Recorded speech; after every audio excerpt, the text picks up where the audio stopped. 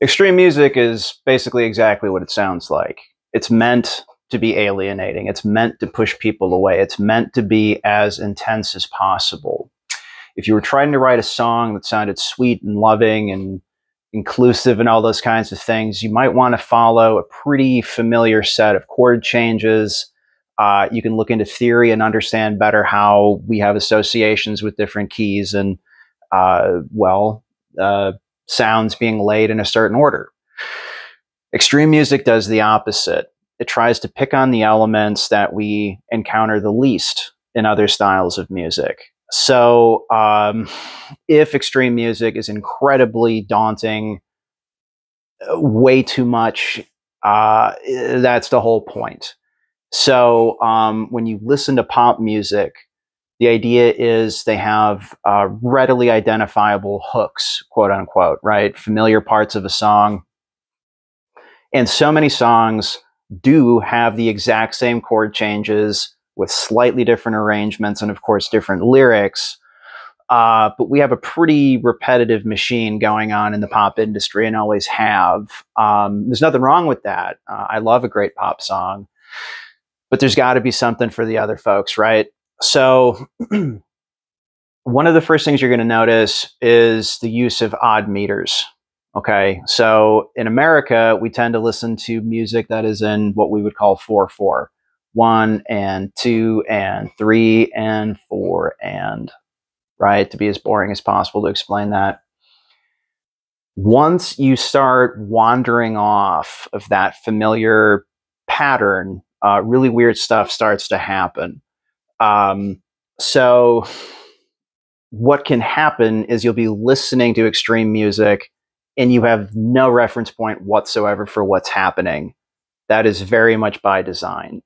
So if I could make a suggestion, don't try to understand it. Okay. When you're first being exposed to these styles of music, don't try to count it. Don't try to figure out what key it's in. Don't worry about where it's going, where it's coming from. These are abstract art pieces, and I want you to think of it that way. Pretend you're going to an art gallery, okay? You're not sitting down to listen to your favorite toe-tapping, predictable song where you probably know what the next lyric's going to be, even though you've hearing it for the first time. This is something to be exposed to. This is something to be immersed in. This is a new culture. This is a new way of thinking. This is a new way of expressing yourself. So the first thing you're going to have to do is let it happen to you. Don't try to control it. Let it wash over you, okay? And what happens when you hear music a few times is you will start to pick out things that you can kind of quote unquote hang your hat on, okay? Even in the most extreme music, there's usually a lyric that comes back, if you can understand the singer at all, or some familiar melody or something that'll help you snap it all together, okay?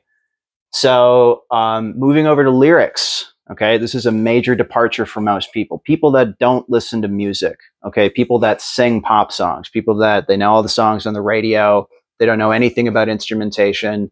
The only thing they can relate to is the lyrics, of course, because they're not guitar players, they're not drummers.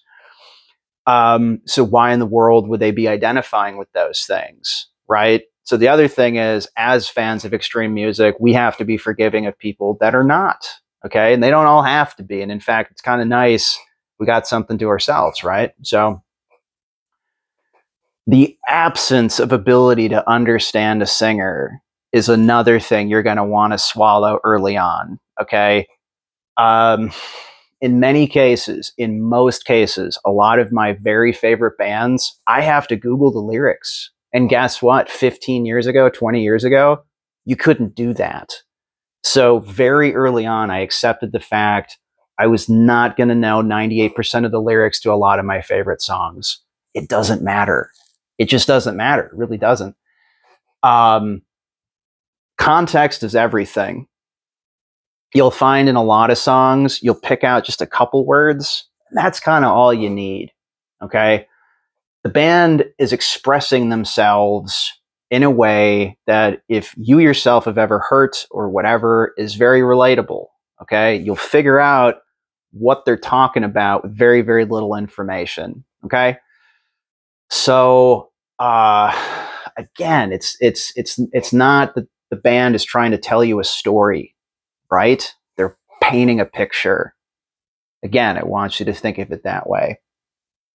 So you may not understand mathematically how the songs are coming together. Again, very much by design. You might not understand the singers. Again, very much by design, because depending on the way a band is mixed, it couldn't be more obvious. Converge, I think, is a great example of that, especially the Jane Doe album. That's one of my favorite records, and I can pull out about 5 words Jacob yells on that entire record. Don't care. So don't try to control it, and don't expect anything out of it. It's coming to you. You don't have to go to it. The next point I want to move to, we're going to be able to touch on, because I'm assuming you guys are guitar players, which is why you'd be on a guitar page, or at least you have interest in it. So the lower you tune a guitar, okay, the slower the strings are actually oscillating. So when you hit that string, if you look at it under intense lighting, you'll notice that the string's actually moving, right? So that's sending off a wave that you're hearing at a particular frequency, which we interpret as a note, okay? So the lower and lower and lower and lower and lower you tune that string, it slows way down, okay? So if you're playing a low-tuned 8-string, for example, and you try to just like play really fast licks on the low strings, you will hear nothing. It sounds like mud. It just sounds like noise in a room. So the lower you tune, it seems that you inherently need to slow down. You have to slow the music way down. Otherwise, you just lose the whole thing. So the biggest thing people get wrong is the lower you tune, you have to rely more on rhythm than melody, right? Because the melodies become less discernible. So because the music becomes more rhythmic, it becomes groovier. So one of the biggest things you can do is just kind of find the groove of the thing. And what you'll realize is, yeah, it's a low tune, very distorted guitar, maybe somebody's screaming, or maybe not, but it grooves, right? And you can just kind of like bounce your head to it. I find a lot of really heavy music has more to do with hip hop than rock and roll, right? So just to pick on a band that I know a bit, Born of Osiris did a really good job way back when, like when I was a kid, right? And I grew up like a half an hour away from these guys. They figured out very early on they could play with the elements of odd metered extreme music, which there was a lot of in the Chicago suburbs. Like when I was growing up, there were a lot of hardcore bands in my area that were way wilder than like Born of Osiris is, for example. But what they figured out is they could play in a style that is now called breakcore. Breakcore, right? We're going to throw around some terms that you certainly don't need to know, but why not, keep you abreast of them. The idea there is they're playing in 4/4, but they play these syncopated rhythms, which means the different people in the band playing different instruments could be playing pieces that are not similar in time signature, but when stacked together, it all makes sense. So they're all playing in 4/4, but because they're playing these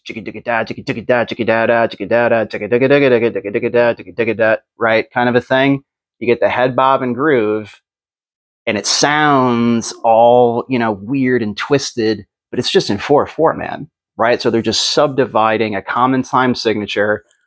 And the joke I used to make was, you don't have to have a degree from MIT to understand what's going on there, right? So there are more approachable styles of quote unquote hardcore music, and then we really start falling down into some really weird stuff. So of course, you really can't talk about this without bringing up Meshuggah, right? So the thing is, they've been around forever. I mean, forever, since the late 80s. Okay, so most people that I run into are under the impression Meshuggah must have popped out within the last 10 years or something. Sorry, dude. They've been around since day one. So the thing about Meshuggah is that music is 100% rhythmic. 100% rhythmic. I mean, there's little passing melodies in their tunes. In Bleed, I mean, there's a cool passing melody that happens, but that stuff is 100% groove oriented. Okay. So it's a different way to consider music. It's riff based, right? So, you're just going to have to recalibrate your ear for what you're listening for and what you're experiencing.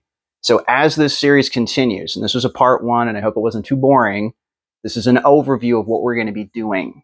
I'm going to cover things like the Dillinger Escape Plan, Converge, Animals as Leaders. We're going to do listeners' guides to very specific bands and what's going on in there and what I think makes them so special. Because that's the thing. 15 years ago, okay, I started this channel and began bringing on baritone scale 7 strings, okay? Very close friend of mine custom built me an 8 string because they really weren't around at the time. You just couldn't get the specs that Shannon Cotton built into my guitar, which I think is going to be on this page soon. So he had to make it for me.